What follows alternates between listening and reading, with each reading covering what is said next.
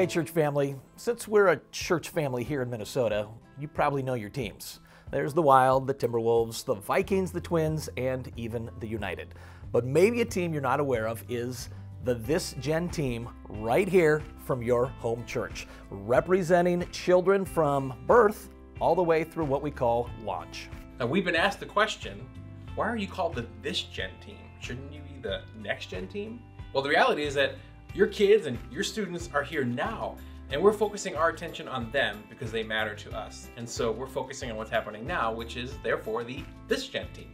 And we love your kids, parents. We love them so much. We love coming alongside them, but we are also here because we want to partner with you and come alongside you. And we love the verses in Deuteronomy 6, verses 5 through 8, where it talks about how we as parents get to pass on our faith to our kids.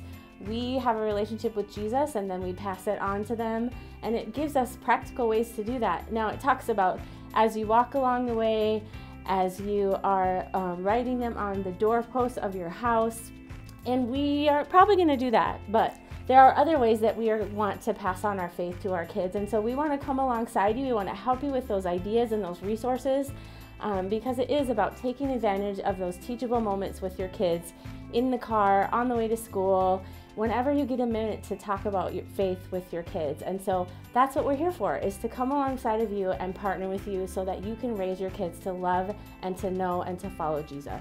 So we have a great opportunity for you parents. Those of you who have students in 5th, 6th, or 7th grade, we have our Quest retreat coming up, and it is a mother-daughter or father-son retreat where you get to come and you get to have conversation with your student. And the hope is to actually turn the hearts of parents back to their kids and the hearts of kids to their parents. We really want to create a space where you can have conversations about things that maybe feel hard to do at other times, right? We're gonna open up conversations about identity and about sex and about dating and purity, and to do it from a biblical perspective.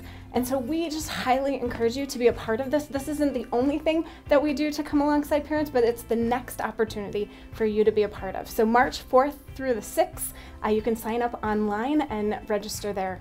Thanks so much.